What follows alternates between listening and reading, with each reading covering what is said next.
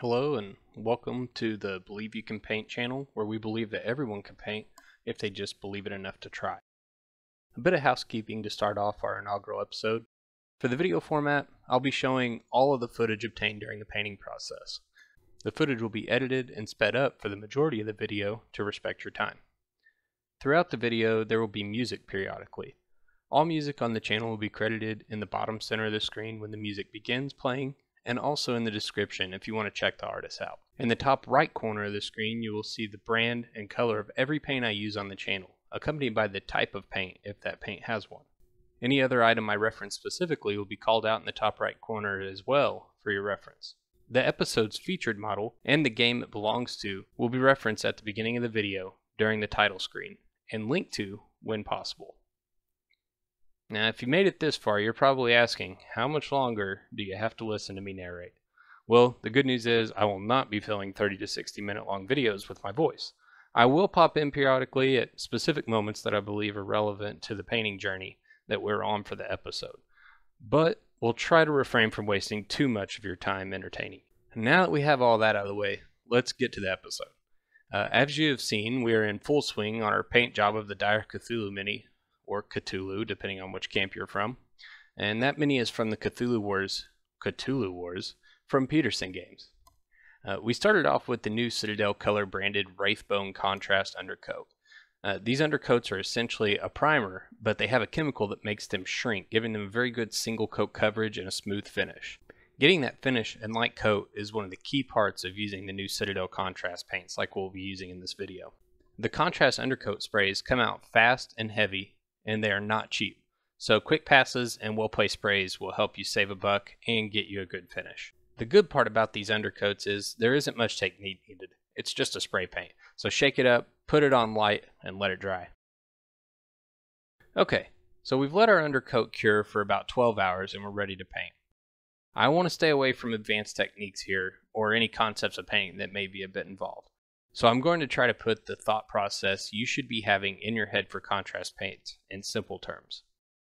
Tabletop minis don't react to light the same way a full-sized object does. Shadows don't appear as they should, and light does not cast onto them as it should. So in order for a miniature to look right, we have to paint in the shadows, the really bright areas, and everything between. This problem is what contrast paints were designed to fix. As you can see, I'm taking my brush, filling it with paint right out of the pot, and brushing it in an upward motion on the model. This lets the contrast paint run off into the underneaths of all the details in the model. I go in an upward motion so that when the paint moves to the model from my brush, it is already on the underneath of those details, depicting an overhead source of light like the sun or moon. The contrast paint's really unique in that it is mixed to leave a little paint behind on the high spots of the model, and then more and more as it runs off into the crevices. If I notice paint sticking on the high spot and not in a crevice, I'll simply use my brush to pull it off into the crevice. The contrast paint's really wet, so it's easy to push around whenever you first put it on. You want to be sure to address any issues where the paint is sitting on the high spots immediately, because the longer it sits there, the more it will dye and cause mottling or tiding, which are two things that look unnatural. Now, I promised I wouldn't narrate the whole time, and I intend to keep that promise, so I'm going to speed up the video while you guys listen to a good friend of mine, artist Terry Harriman, and a couple songs off of his album, In Light of Everything.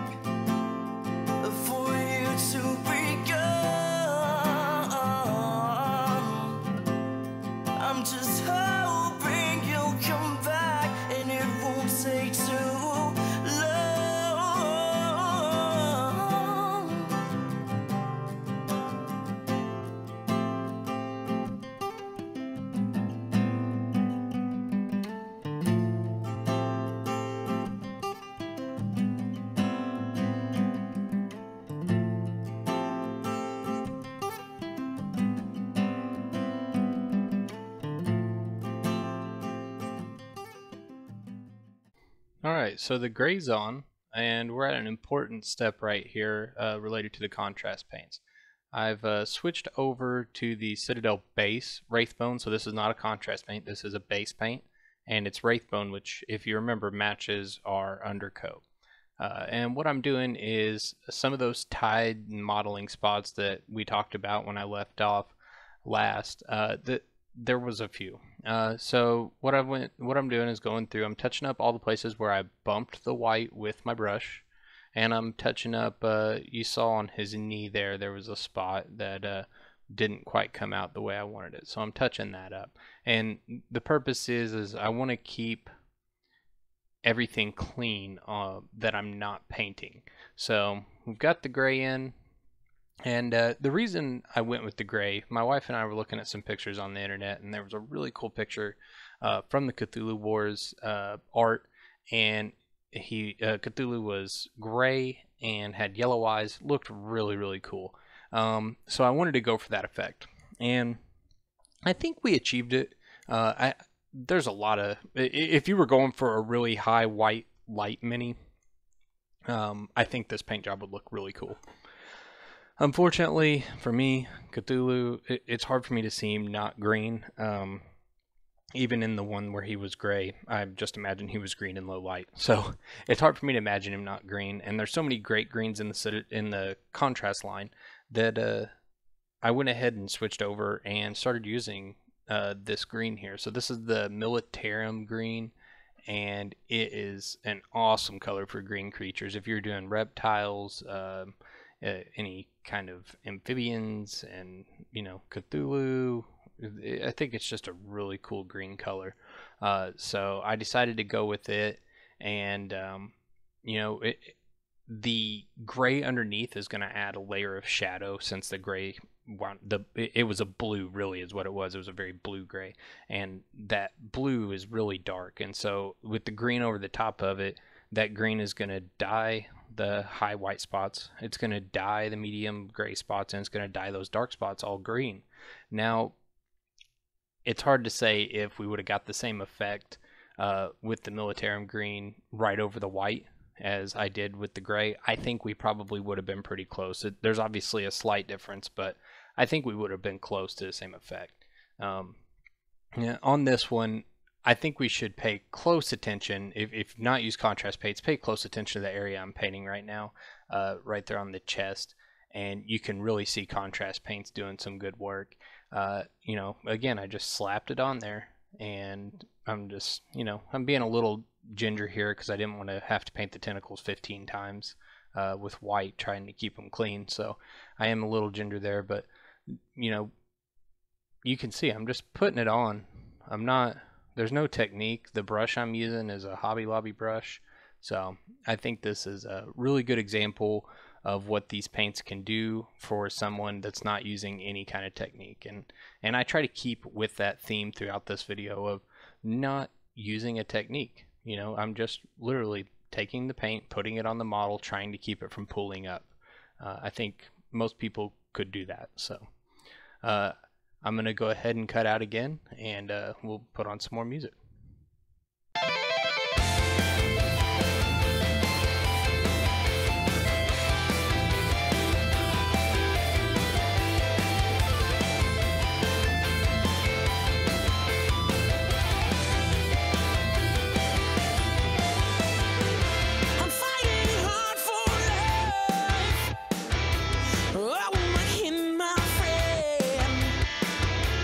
Cast away the blades of haunted time.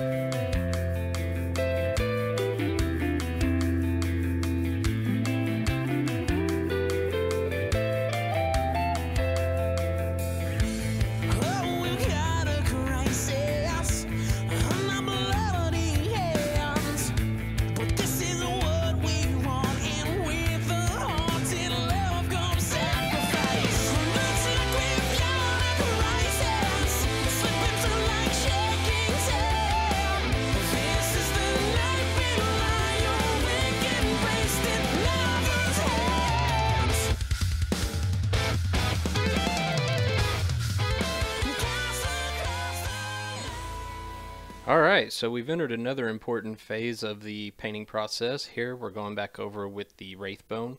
I'm just getting the high spots, getting those really nice bright white color using a dry brushing technique, which we'll go over in another video. And if you need to know right now, there's plenty of other contributors on YouTube that have posted how to dry brush. It's an important basic technique, just not covering it in this video. So now that that is dried, we're going in with the Nasdrag Yellow. And this Nasdrag Yellow is a contrast paint. We're going to use it like a glaze. Glazes are used to dye paints, usually two paints coming together. You can use a glaze over it to make them all blend together. Glazes are being discontinued by Citadel, and that's because contrast paints are able to do the job of a glaze, as you can tell here. So we're just dyeing all this white to that Nasdrag Yellow. If you look close there, all the deeper spots where the Nasdrag is pulling actually looks like a brown. That's because yellows are made up of browns, or browns are made up of yellows, I guess is probably more appropriate to say. So you can see it's just dyeing all that yellow there, giving it a nice bright tone where I dry brush lightly. Everything else where it was a little bit darker has kind of a lighting effect where the light is over the top of Cthulhu's head. I'm going to go ahead and go down the spine here, and you can see right there, yep, we're going in that upward motion again, making sure that the paint is pooling in the crevices. And then I'm going to go ahead and continue on with the Nasdrag Yellow on all of his high spots, particularly his armor. I imagine that he's outside and in the sunlight, which I thought was pretty scary. The idea of Cthulhu being out in the sunlight, you know, not even cares about, he's so powerful at this point he doesn't care about being seen. He's back to his full self. Going through, we're hitting everything that the sunlight would touch. You'll notice I skip a little bit of the tail here, so that because that wing is there, and you know, there's an important part of this right here that you can see. As you notice, I started low on the tail out in front. I imagine the sun shining right on it, and I didn't go back for more paint. I am dragging that paint along, and you might have noticed throughout the video I do that.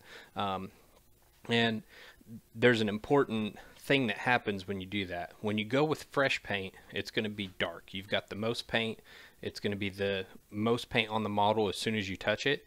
And then as you drag that paint out, usually in an upward motion for me, as you drag that paint out, it becomes thinner and thinner. And so you get this light to dark transition from where you started to where you ended. So if you continue with that upward motion that I've been referencing, you do that upward motion, you get your darks underneath in all the crevices where they should be, you know, your shadows. And then you also are slowly running out of paint as you reach the top of the model. And so the closer you get to the top of the model, the less obstruction there is, so the more light there would be. So ideally, by the time you get to the top, there's light shining directly on some spots, and then light still penetrating to other spots, and then in the dark parts of the model, maybe like Cthulhu's waist area, there's not a lot of light reaching it. So that's the theory behind it. But what's really cool about contrast paint is you don't have to think about all that. All you have to think about is put the paint on the model in an upward motion starting from the bottom up, and you'll get that effect on accident. Here I've come in with the Blood Angels Red, and I'm doing some detail work on these nodules on his back. I also the file was corrupted, but there was some purple paint going on the tentacles there. That was let me grab it here. That was the Shyish purple, was that color, and then over the top of it I did a Volupus pink. That Shyish purple was awfully deep, and purples are kind of tricky to paint with, especially dark purples. So I wanted to go back over it with the pink to kind of dye the high spots, and it looks okay, but you oftentimes, the purples come awfully close to black when you're doing the dark purples. Now we've transitioned to Creed camo, and we're doing the wings finally. And you'll see again, trying to stick with that upward motion. Now you will see I did a downward motion at the top part of the wing, and that's because I didn't want a lot of paint up there at all. Those got to be the brightest parts of his body, I imagined. And so I went with the downward motion so that I was pushing all the paint out of that area. And then I transitioned and started doing the upward motion in the lower areas because I wanted it to still have that painted effect. But since I started at the top of the wing, I had to push the paint down. Probably if I would have started at the bottom of the wing and worked my way up, by the time I would have got up there, I would have used enough paint that I would have had the same effect without having to push the paint around as much. You can also see hitting all those the tops, the bony parts of his wings really good, and running the paintbrush back over it. And that's because I got some of that tiding and modeling when I put it on the first pass, and so I just kind of pushed it off of there as I went up. Now switching over to the other wing, we're going to do the same thing, and just make sure we get the creases of his wings the heaviest. You'll see right there I'm working in, and then try to go a little bit lighter using that running out of paint technique up onto the higher spots. So there's quite a bit of detail that I put into the wings. One of the things that I try to stick with is I try to go for a simple overall paint job, and then I look for something that I can really accent so that it draws your eye. Because really if a mini has one really great feature and everything else looks appropriate, you can come out with a pretty good paint job. I thought for this mini, I thought the yellow head, the Nasdrag yellow, I thought that was going to be it, and I think it probably is. But he's so big that when you turn him around to the back, his yellow is really cool looking, but when you turn him around to the back, it's just not as definitive. And so I wanted to look for some more features to put on those wings, and we'll see those here in a little bit. Now I'm going in with warp lighting. This is the neon green of the contrast colors, and it can do some wild things. It's really cool for like ghostly effects. If you do it and then dry brush white over it, it gives kind of a wispy green glow color. What I'm using it for here is like a glaze, and I'm hitting all those little nodules and ridges he's got on his armor. And it's hard to tell because the video is fast here, but I'm actually dotting each one of those individual bumps. And there you can see a good bump, bump, bump, bump. So I'm going through bumping all these with this green. Now that's the same green that you can see on his face, and that was another piece of footage that didn't get captured, unfortunately. But you can see I've got that green on his face also. And I thought that would really break up the Nasdrag yellow some. And I kind of got wild with this warp lighting because I love the color.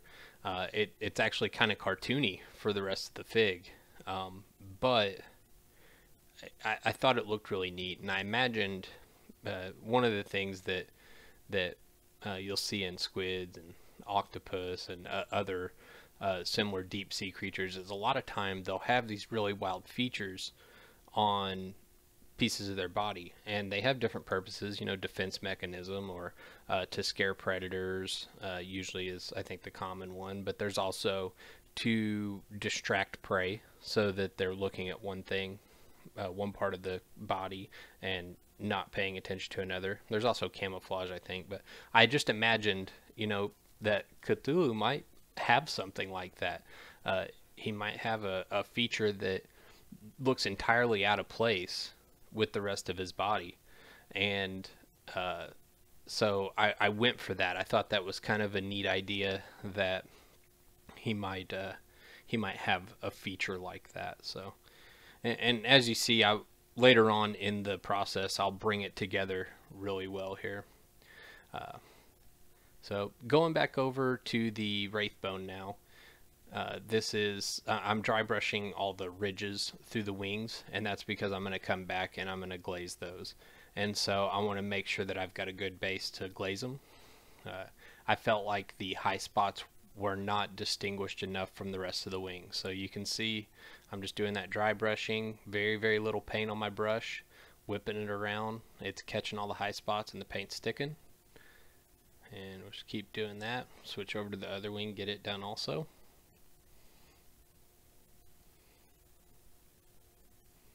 Really easy technique, and it's great effect. Dry brushing's been covered heavily throughout the YouTube verse, so I'm sure that I don't even know that I could do a dry brushing video justice, but we will cover it just, so it's available on this channel.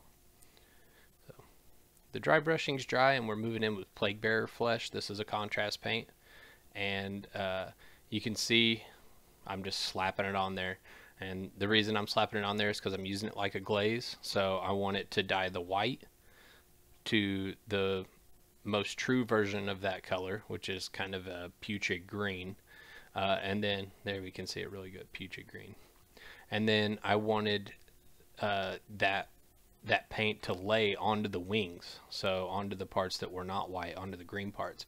I wanted it to lay onto there, and what'll happen is it'll slightly dye that to that lighter green, and it'll make it look like his skin has stretched over those bones in his wings. So it should, it did. It gave it that effect where it looked like his wings had grown across there. So now we're hitting the Blood Angels red a little bit more. There's my daughter, beautiful little Urza Sky. We're using the Blood Angels red just to clean up those nodules a little bit more. Here you can see I grabbed a brush to wipe off some extra contrast paint. If you're fast enough, you can do that. So I just grabbed a brush with no paint on it. This model gave me tantrums with the eyeballs because they're so small in relation to the body, and so I actually had to get on the internet to figure out where his eyes are supposed to be. So I did a little red underneath it, and then went ahead and painted the eyes just coal black, or Avedon black actually was the paint, and that's from the airline. That was not a contrast paint. So he's done. I've moved into the base. Usually for the base I'll use, almost all my Cthulhu Wars minis are actually with this P3 Crixbane highlight. It's a paint that came in the Retribution of Skryre pack for War Machine. And it's a good, thick, heavy paint. P3s, they're very, very heavy paints usually. They don't have a full line they don't have the range that Citadel has, where they have a special paint for each scenario. But P3 does have some really, really nice paints, and their base paint equivalent, which is the Formula P3, it's really great for this here. And all of my Cthulhu War minis have bases in this color, and then I'll use various washes to dye those differently, and probably now contrast paints once I can find a good use for that. So I'll let the basing go here, and we'll cut to another song, and then I'll come back for the wrap up.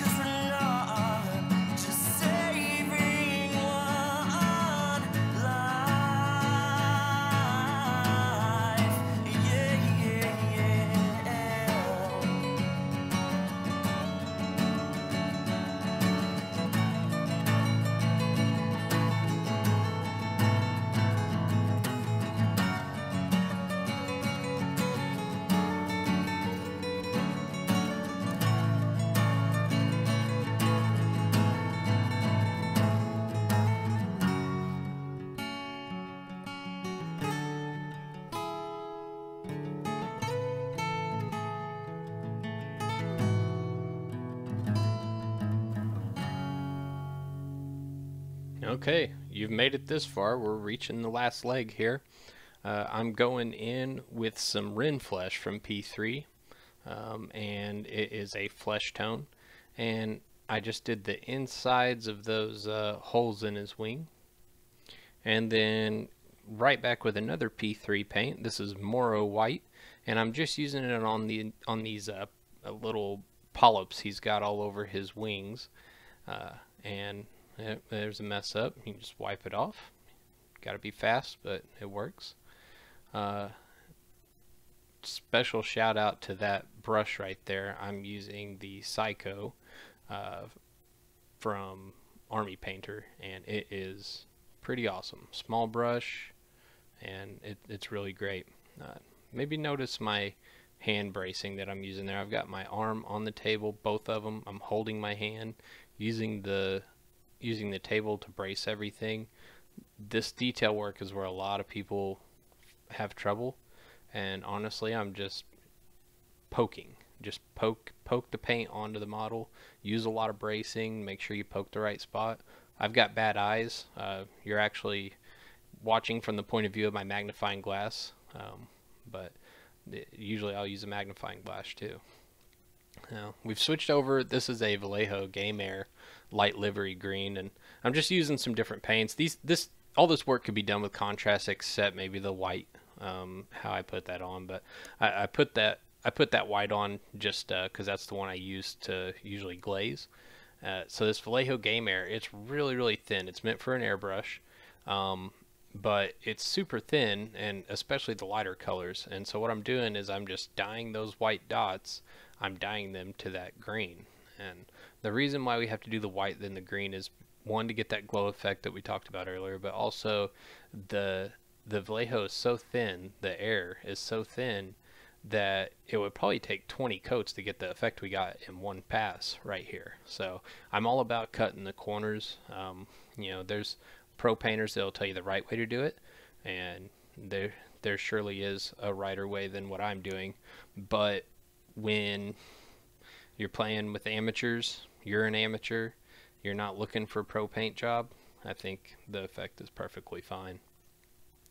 So using that Vallejo Game Air just to dye some of that face work, make it just a little bit lighter, do some sun effects on there, and then switching back to the Crixbane, we're going to do a little bit of touch-up work throughout. And this is just I had to wait on the toes to dry where we did that bone color, the skeleton horde contrast. I did that on the nails and to give them claws, and so I had to wait for that to dry before I could touch up the rest around those areas. And now we're kind of going with the old school version of what contrast paints can do now. This is my tried and true method for doing the bases on Cthulhu Wars, and I'll probably continue with this. So we'll do the P3 base like we showed earlier, followed up by a Nuon oil shade, and these are washes. You've probably heard of them, washes. They're also referred to as inks, although inks, washes, and shades sometimes are different things. Sometimes they're not, depending on which conversation you're in. So for the purpose of this conversation, we'll call it a wash, even though it's officially branded as a shade. So what we're doing is we're just putting dark spots in all of the little nooks and crannies of the rocks, and we're also letting it lay on the flat surfaces too.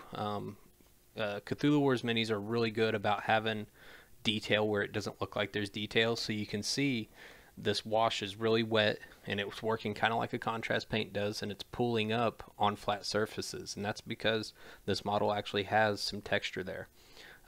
On top of that, I also let it model and tide some, because rocks aren't perfect, they're imperfect, and so we want to get that imperfect look.